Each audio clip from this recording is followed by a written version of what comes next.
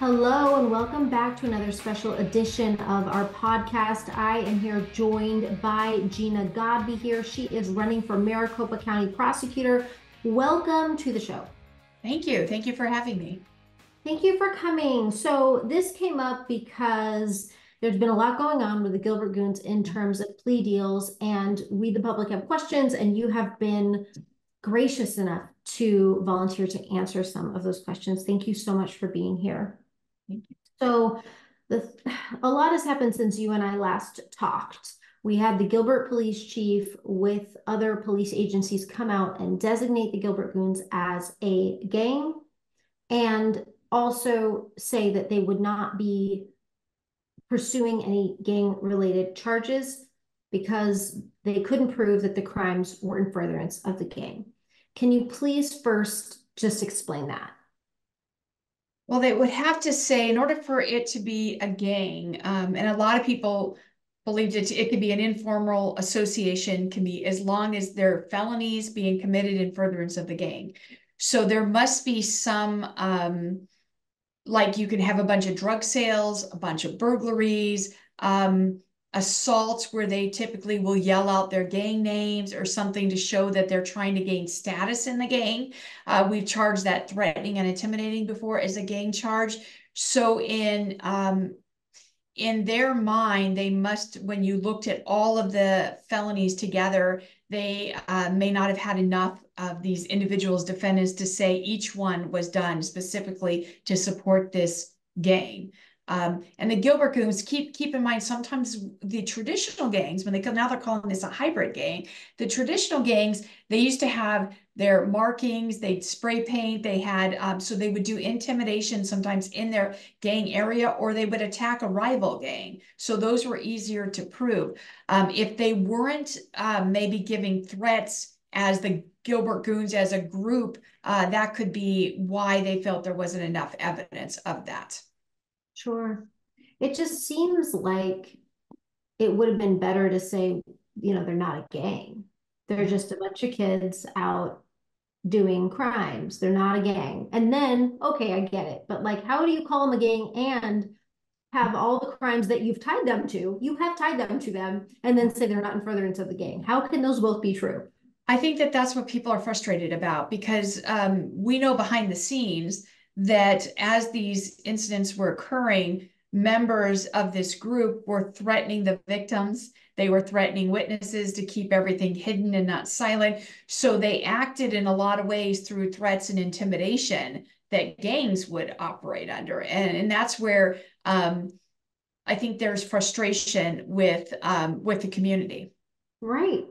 And then the next week, there was an appearance in the Preston Lord murder case. It was a pretrial conference. And during that conference, one of the things they did is the prosecutors filed a motion for combined discovery evidence for 7 related cases plus Preston Lord's murder. So these were all the Gilbert Goons teen violence cases, some of which then, were offered plea deals. And we're going to talk about those plea deals. But the prosecutors, in filing their motion to connect these and say that these evidence is interwoven and we need everybody to have access to all of the evidence because it might be related and have inculpatory or exculpatory evidence, that seems like they're tying them together.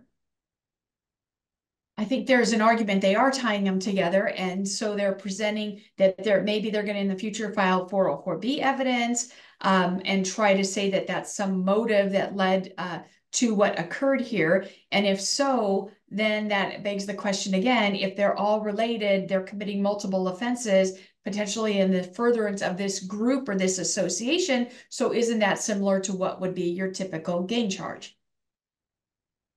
What is 404B evidence? Can you explain that? Yeah, 404B could be other act evidence that you typically cannot at a trial present other acts that they did because you're not supposed to consider anything but what they're on trial for. If you file a 404B motion, you could say that this other evidence goes to intent, motive, lack of mistake. So you can get it in for other reasons and talk about other crimes. I see. Okay. So that's probably the goal then, with sharing all of the information across the different crimes. They still would have to file the notice, but they could be just sending discovery out, because usually the defense would want everything as well to make sure that there's no exculpatory material. So it also just could be ease of the prosecution. Let's just file it all together, send it out so that everybody has everything. Okay. The other thing that happened was that there were plea deals reached between the defense and the prosecution in a number of these cases, including Christopher Fantastic, DeLeon Haynes, Jacob Pennington, and Garrett Bagshaw.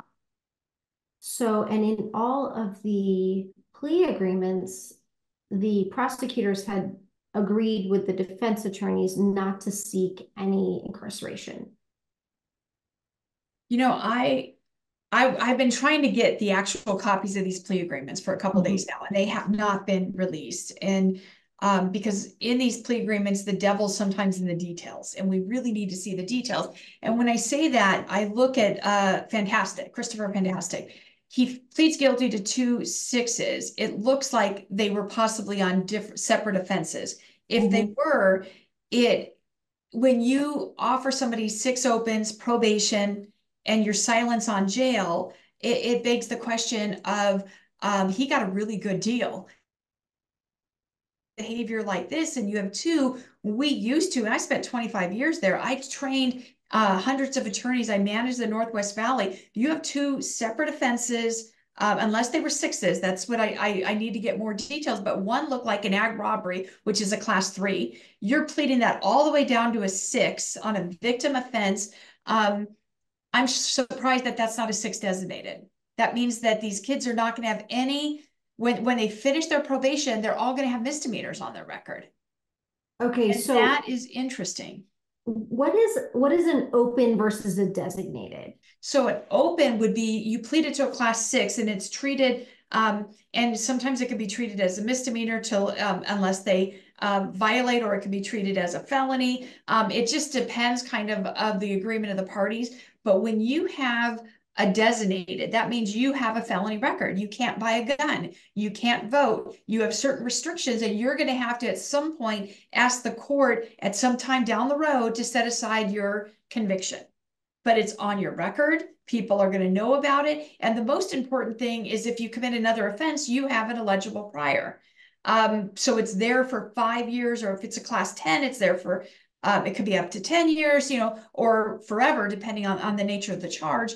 But by making them 6 opens, that means eventually all these kids are going to have misdemeanors on their record, which will enable them to, like I said before, the most alarming thing is buy a gun. If you're engaged in violent behavior, you're not going to have a criminal record or a felony conviction, and you will eventually be able to purchase weapons and have all your civil rights. I see. So for Fantastic specifically, he was arrested on suspicion of aggravated assault and aggravated robbery in one incident, and then a different incident of aggravated assault and misdemeanor assault. So that's what's interesting to me, because I've been watching my opponent now, and what they don't say when there's this big comment of it's not our fault, the judges are ruling a certain way, the judges are releasing them. But what's neglected is the prosecutor has all the power. So when you have multiple offenses, if they wanted to, that they could force a mandate prison in this case. They chose not to, and with a young age, I can understand that. But now you're already not going to give prison. You're not going to do a no agreement. You're going to do probation. But then on top of that, they dropped it all the way down to a 6 opens. So there's another gift or lowering. Then you don't mandate jail, which you can. And I know the prosecutor said, well, we're not saying they're not going to get jail. We're not saying these weren't serious offenses. It's up to the judge. But that's neglecting to say that you as the prosecutor could have mandated it. If you believed and you wanted to send a message to the community, then you could have mandated 3 months, 6 months, 9 months, a year. You could have given them credit for what they served in custody, but you could have mandated jail. That my opponent, the county attorney, chose not to. She chose to punt it and defer it to the judge. It does seem odd when all eyes are on it. Mm-hmm. Seems like a bad move in an election year, but I think it's just fairly normal, right? That's what I'm seeing now. I spent the last this last year as a victims' rights attorney. And so we usually get victims that the trial advocates, all these crisis family advocacy centers send them to us. These are victims who are upset, who want a voice, so they seek us out. And when we go to court, I'm starting to notice this new trend that the state is putting the burden on the victims. You know, we walked out of court today and the side of the building said justice. But the justice is also for victims of crime. It's not just for the defendant. Mm-hmm. You know, when you have a crime, the victims deserve, you know, what does it say in the Magna Carta? To no one shall we sell, deny, or delay justice. That's what our system is built on. And that includes the community, that includes victims, and defendants deserve justice. They don't deserve to have free passes and lenient sentences. And I think we've forgotten the voice of crime victims. And that's what frustrates me. So when I see these things, I have a lot of questions when you say, well, the judge could, but then you put the burden on the victims to go to court to ask the judge. You could have stipulated, you could have mandated, you could have relieved the pressure, and the decision was chosen not to. Mm-hmm. So in Fantastic's case, they are expecting supervised release and electronic monitoring. Can you explain what that means? Yeah, so in that one, I want to go back for one more second because the victims objected to release. And the state again deferred to the court. So even when the victim, both saying that this is a serious case, but we're going to defer to the court. My question is, it's interesting that the state wouldn't even say, you know what, we agree, under the circumstances, we would object to release. No, they deferred to the court. Victims had to stand up by themselves and ask the court not to release. And then the court decided to release, so supervised release, which means pretrial services, and then electronic monitoring. So they have a monitoring ankle bracelet, so they will be monitored in the community. Okay, so he just has release pending trial. He still has charges pending? No, pending sentencing. Pending the sentencing. I see. Okay. Thank you for explaining that. All right. So he was in custody, but now he pled to a probation, and he pled to a 6 open, so which could be will eventually be a misdemeanor. So the defense says, look, judge, you're basically agreeing that he's going to be on probation. So give them an opportunity to show that they're not a danger to the community and that they'll do well. And so he asked for it, and that's not uncommon in those situations. But it's just interesting to me. It's interesting to me how on one hand you could say we're not being lenient, we're being tough. The judge could impose a year, but what you're not saying is we chose not to tie the judge's hands. We chose not to force it. We chose just to stay silent and let the judge determine it and let the victims have to advocate for it. That was let's be honest, of what happened. Okay. Garrett Bagshaw was offered diversion. And I want to understand, like, what's the difference between diversion versus probation and that sort of thing. So can you walk us through what is diversion? Yes, and I don't have it here, but if you go, diversion is something that has been one of the most shocking things that I've been encountering over the last year, because it is expanded under Rachel Mitchell's watch. And I could tell you what diversion is it looks to rehabilitate the defendant. And it used to be offered in minor offenses, a drug offense, a shoplifting, domestic violence where the victim agrees.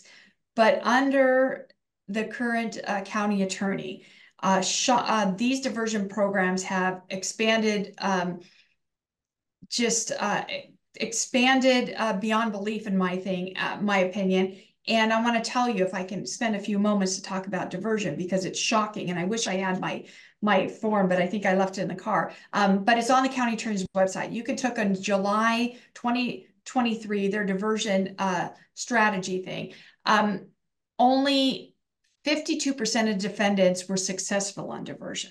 So think about that. 52%. That means 48% were unsuccessful. Then you flip to the next page. I'm going to talk about which crimes are eligible in a moment, but you flip to the next page and it said of those only 52%, that doesn't sound like a high number for diversion, but of those 52%, it was like 4.4 had a new felony referral within a year. 12 months recidivism for successful completion of diversion. What does it mean to successfully complete diversion? So you do 10 or 20 classes, your case gets dismissed, you're successfully completed your diversion. Okay. 10, and the 10 classes or 20 classes is determined on if you are determined by some assessment to be a low to moderate risk or a high risk. So if you're a high risk to reoffend, they'll still give you diversion, but instead of 10 classes, you have to do 20. Then your case is dismissed.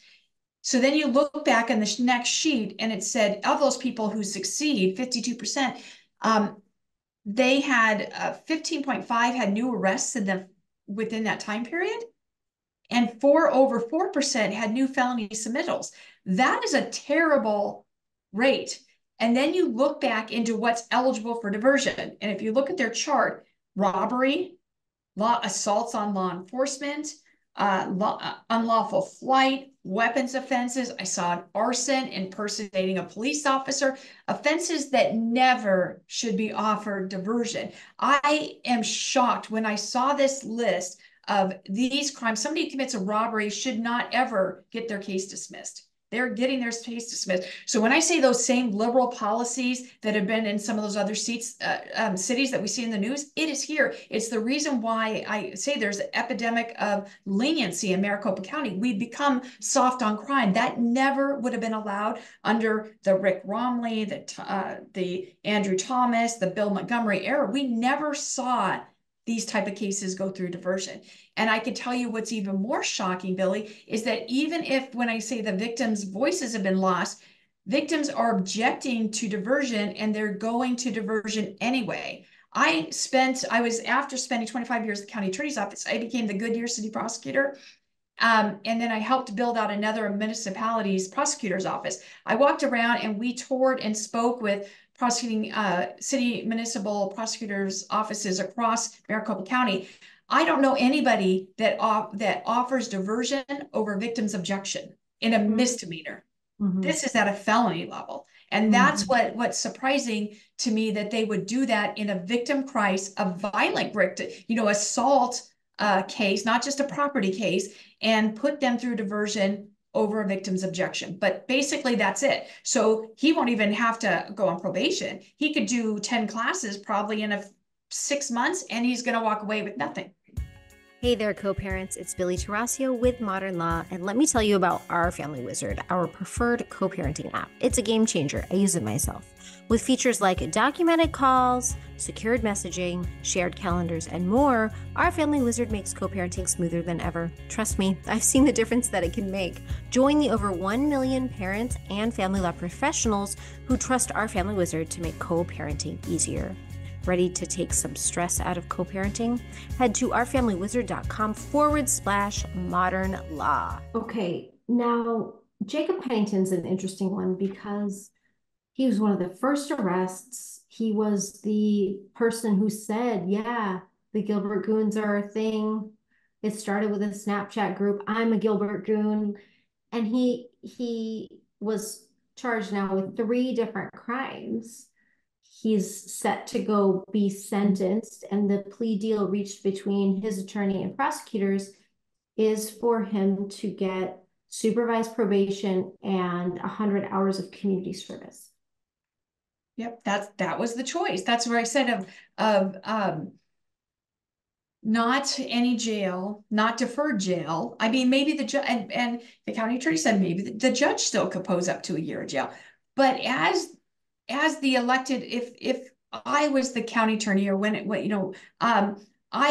you have to take into account the fact that this group terrorized a community. The fear that they put in, you want to send a message that we're not going to tolerate this type of behavior that led to the tragic death of a young man. We're not going to tolerate this, and I think I spoke to you originally. We know that there's other collateral I don't even call it collateral damage because it's collateral heartbreak. We know of at least, what I'm hearing, 2 suicides that are connected to this group. So they caused a lot of damage and heartache to this community, and everyone's going to walk away eventually at this point with misdemeanors or nothing in the case of a diversion. I want to ask a couple things about Pennington. So one of his arrests was in Pinal County. The other 2 were in Maricopa County. Do the counties coordinate, or is this sentencing that we're looking at only for Maricopa County?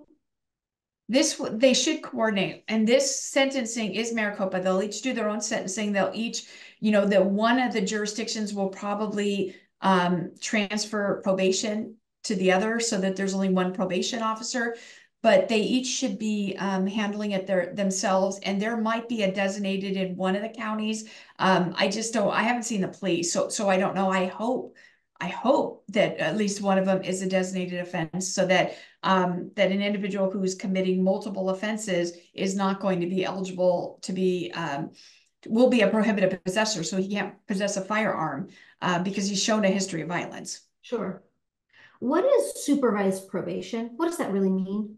It means you have a probation officer who you'll be checking into. So supervised probation means a couple things. One, you'll have you're not allowed to contact your victim. You'll have certain terms that you have, and you'll have somebody at least checking in on you and making sure that you're complying with your probation. If you don't, they can file a petition to revoke. It'll go to a court, and then the judge can decide whether to revoke your probation and sentence you to prison or impose jail. So that at least they're being monitored.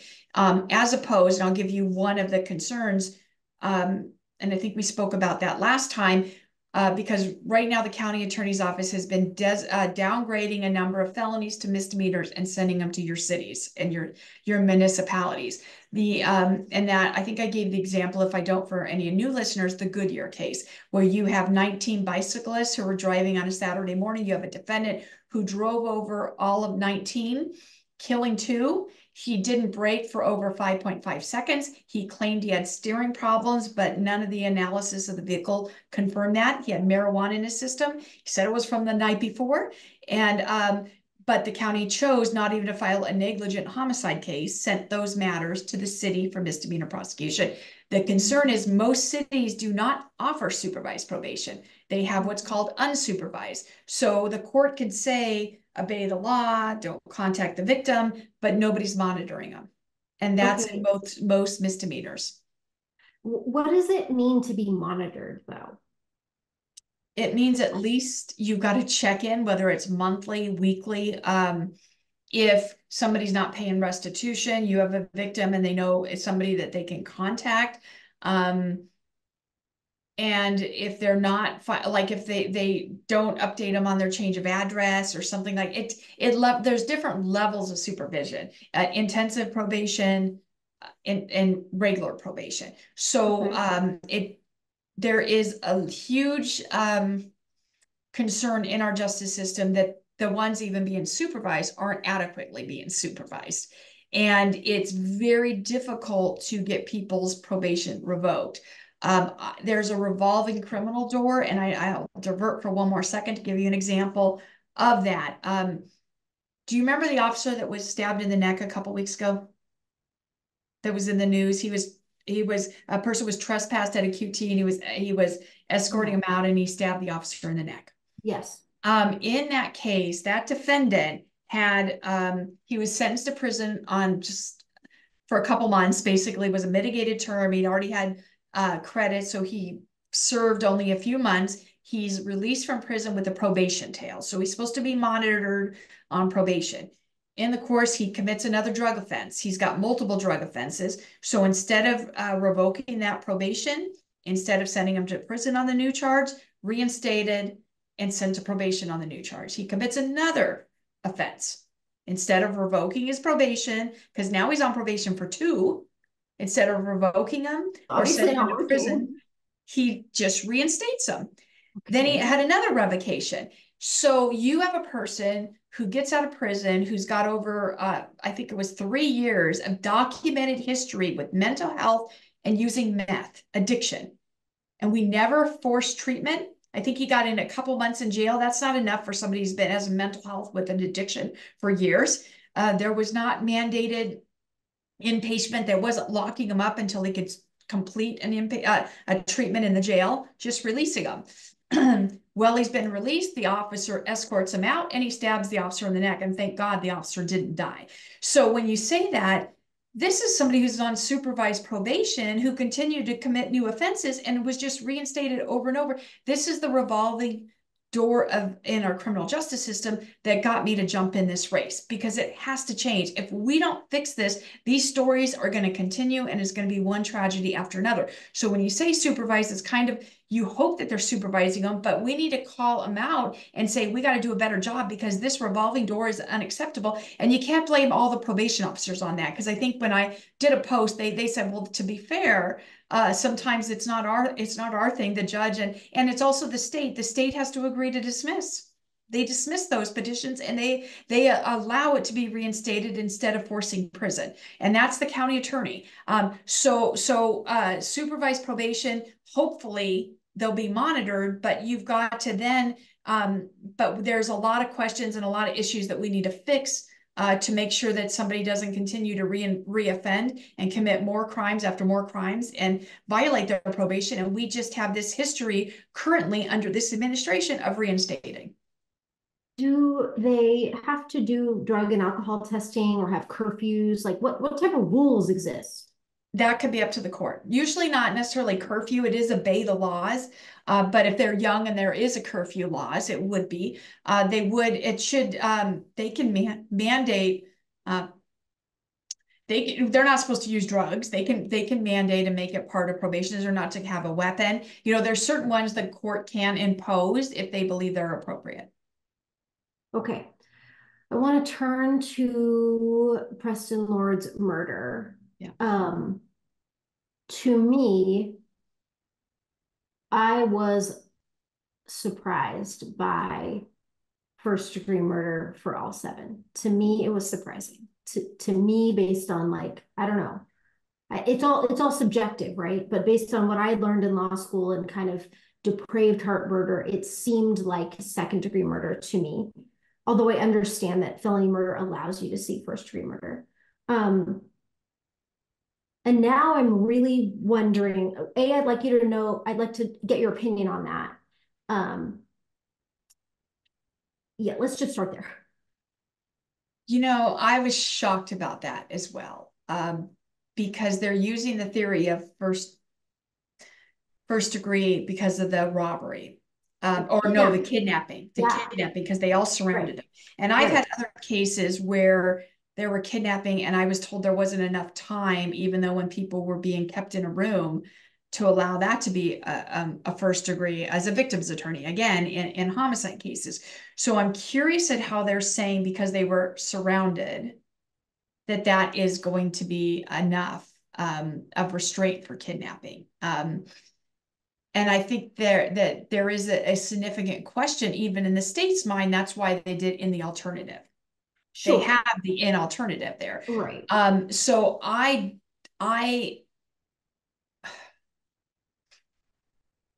would hope that wasn't done because it's an election year to try to make it look like we're being tough, and then we have the alternative there to protect it. Because remember, in the alternative, it can go all the way down to a manslaughter, and I wouldn't be surprised. About. Yeah. So we've got this charges that come out that are real strong, real aggressive.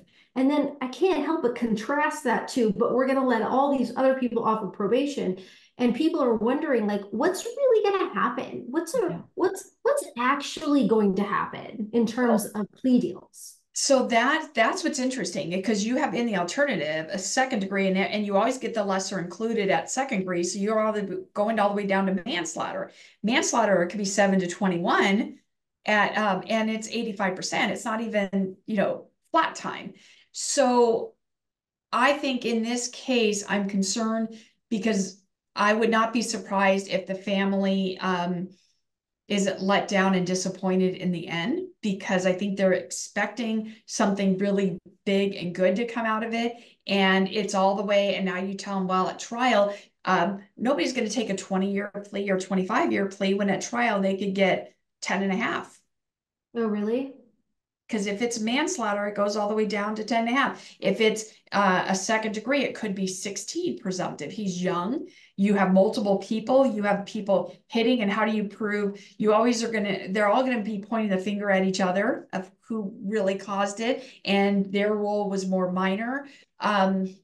It's not going to be that easy to prove. And I'm seeing significant homicide cases and what's coming out with their pleas, that I would, not that I agree with it at all, but I just what I'm seeing, I think the family is going to be extremely disappointed when the pleas come out. I would expect, because it's an election year, they're not going to make a plea, especially not before my primary in July 30th, because they're not going to make a plea for a long time. Okay, right now they've got a trial tentatively scheduled for July of 2025. Does that mean that they're going to be tried together? This case will not go to trial for at least a year, maybe even longer. They are at this point together, but the defense, amount of time the defense is going to move to sever, and they're all going to start pointing their fingers at each other. And so if you have antagonistic defenses, then they get a severance as a matter of right. So it will be multiple trials. The state will try to keep them together, but if I'm going to say I didn't do it, he did it, then they have to be severed. Got it. Okay, so we're definitely going to end up with severed trials for sure. And probably different plea deals based on role, right? Yes, and that would be the question of who was the most culpable. Are they going to flip some of these? And that's where I said where I wanted to see the plea, because a lot of people are asking, were there testimonial agreements? We don't know. I wanted to ask about that too. So how common is it possible that, it's probably not likely, but is it possible that the prosecutor said, I'll give you supervised probation and 100 hours of community service if you testify against all these people and you say blah, blah, blah? Is that allowed? No, the way you described it, it's not allowed, but there's something similar. So like, let's just take Christopher Fantastic. He had multiple offenses. He had that class 3 that was a high level, pled down to a 6 open. He seems to have gotten a pretty good deal. So the question is, did he get that deal because there's going to be some type of testimonial? We need to look at the plea agreement to see, because on the plea agreement, it'll say, agrees to the term as attachment A or B, and there usually will be something else there. We have to find out if that exists or not. But the state can absolutely flip one defendant to testify against the other defendant. They can never tell them what to say. So usually what we would do is we would do a interview with them before, and we would let them tell us what they know.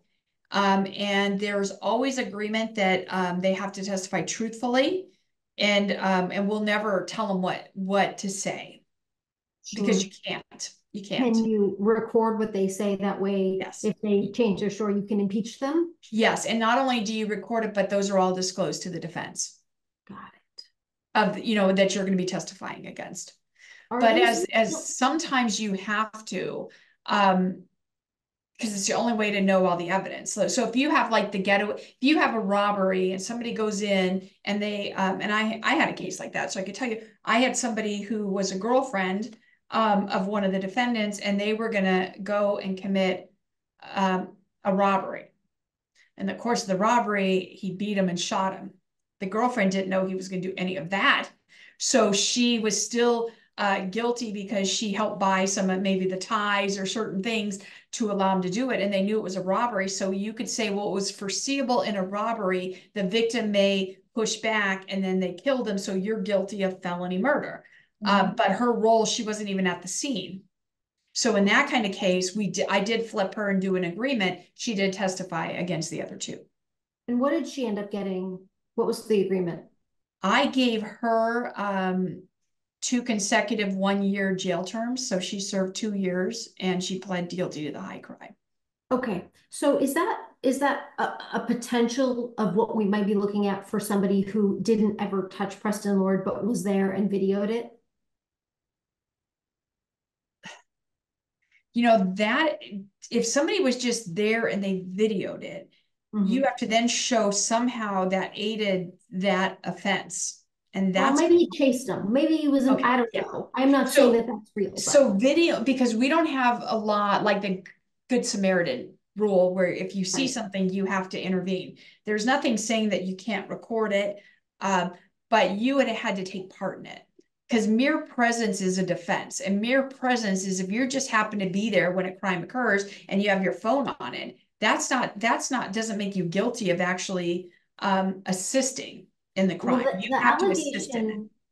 The allegation against him is that he recorded it and he drove away some of the defendants and participated in conversations about perhaps destroying evidence, something to that effect. And he's being charged with first-degree murder. Yeah, so that is the fact that maybe he was filming it while it was ongoing and then he left together. They're trying to say they would have to make the nexus that he was an accomplice. And usually what you argue, or what I've argued, is you don't bring a witness to a crime scene. If you're going there to target, you're going there with people who are assisting you to target. He's just the documented person who's watching it so they could share it later because they're committing these crimes for the adrenaline of committing the crime, to share, to boast, to enhance. And then that goes back to your other question, to enhance the status of potentially their group or their gang. If so, isn't that a gang charge? It is all connected and something that should be looked at by the state. Okay. What is your realistic prediction on what happens for sentencing? On these ones that already pled? No, on Preston Lord's, on the 7. That is so hard to tell, and I don't think it would be appropriate for me to say, because if we just edit this out. We just edit it out and pretend that didn't happen. That's okay. Because if I am successful, which I hope to be, I might be the county attorney, so it's not appropriate for me to be even weighing in on those cases, and it would depend on the evidence and you would hope that the charges are appropriate, and you would hope that they are, like I said, that there was a grand jury indictment. How weak or how strong those charges are is going to depend on that plea. But I already have concerns that they're not as strong as we would like them to be because they had the alternative language there to protect them. Totally. Okay, let's see. I don't think I have any other questions. Do you have anything else you want us to cover? No, I think that is the key. And when you talk about supervised probation and the revolving door, those I just would really like everybody to go to my website, Gina for Justice, to learn more about some of these cases that we talk about. Because we have a real issue in the criminal justice system of leniency. And the fact of what you're seeing play out here is someone who's going to talk tough, but when you have a choice to mandate and to tie the judge's hands, that hasn't been done yet. And that's disappointing, because you can't just say, well, they still could get it. You're supposed to be the leader and you're supposed to be advocating. And if you're going to send a message that this type of rise in teen behavior is something that we're going to take seriously then you impose tough sentences to send a message. That's called deterrence, either general or specific deterrence. And I think, unfortunately, that has been forgotten at this time by the county attorney's office. It is all about they're young, they should get a chance, we're going to let them prove themselves, and forgetting about what the community and the victims want.